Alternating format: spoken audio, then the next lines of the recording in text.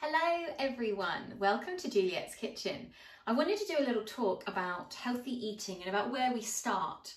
So often people get overwhelmed at the beginning of the journey. They want to change their eating habits, but what do? How do they make those first steps? Well, one of the most important things is adding in the good stuff. So what is the good stuff? Well, you can see an array of it in front of me. Whole food, plants and vegetables, fruits and vegetables. This is where it's at for our health and our well-being. This is what we need to get more of in our lives. Fresh food, because it's filled with nutrients. So this isn't rocket science, isn't it? That we need this stuff in our lives? But people are so accustomed to just going into the fridge and reaching for a ready meal, sticking it in the microwave or the oven and eating that food. So why is that not good? Well, first of all, that food has been prepared a while ago. So when we cut a vegetable, it starts to lose its nutrients. In fact, when we pick a vegetable, it starts to lose its nutrients. So we have this degradation of nutritional content. Now, don't get me wrong. Sometimes, if we can't make food, those meals can be a lifesaver. So I'm not knocking that part of it. But where possible, making your own food is really, really important. Another factor in there is if we put stuff in the microwave, this is radiating our food. So this is killing lots of the micronutrients and the nutrients in that food. So we don't want to go there. What we want to focus on is eating as much of this as we can. I went out foraging yesterday and found some amazing mushrooms. Now, these are not mushrooms that you would eat like this. These are mushrooms, medicinal mushrooms. In fact, this is a birch polypore, which grows off the side of a tree like this. So this is something you would make a tea with or a tincture with. It's highly medicinal. So we want to add things like that in where we can.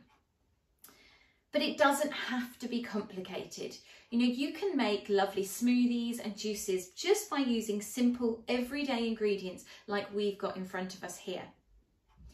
The other thing when we're looking at really swapping over what we're eating is looking at our water.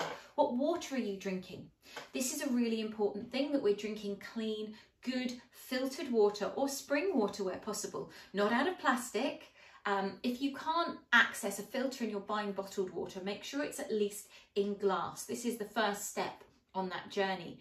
But getting a filter is really important because that water is very, very good to cleanse us, to nourish us and to hydrate our cells. Now, if you're eating foods like cucumber, this has got a great water content to it. But what's important is that this is organic. Why? Because of its high water content. If you're putting pesticides and fungicides and things like that on something like this, it's all going to be absorbed straight into the moisture, the water content of this. So we really want to make sure that we're having organic where possible. Not everything has to be organic. And in fact, that is a good question, isn't it? Why do we need to eat organic in the first place? Well, these foreign things, pesticides and fungicides, are foreign to our bodies. It's not what we're designed to consume. So having them can have a detrimental effect on your health. So we want to scrap that where we can.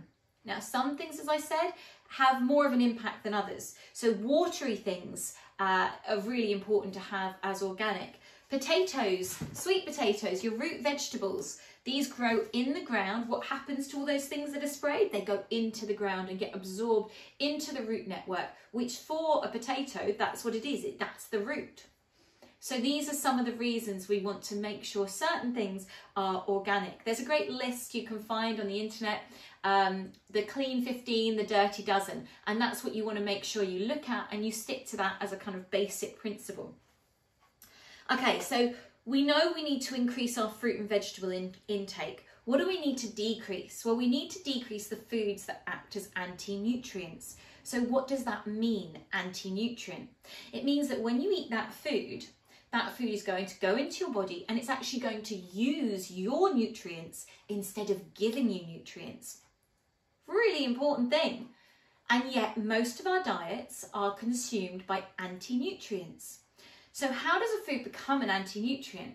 Well, if that food has been taken from its original form and it's been stripped of its minerals, its nutrients, and processed like refined bread, refined sugar, those kind of things, refined pasta, all of the refined foods, in that refining, they're taking out the stuff that your body actually needs for you to digest it. Wow, amazing, isn't it? So we need to get back to getting away from the refined, getting into the whole foods as much as we can.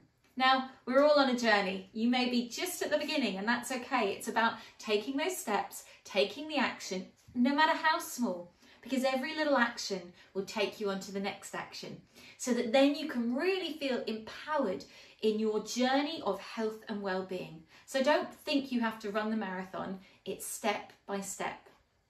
I hope I've given you a few little useful points to get you started on this journey. You've been with me, Juliette Bryant. Thanks for coming to my kitchen.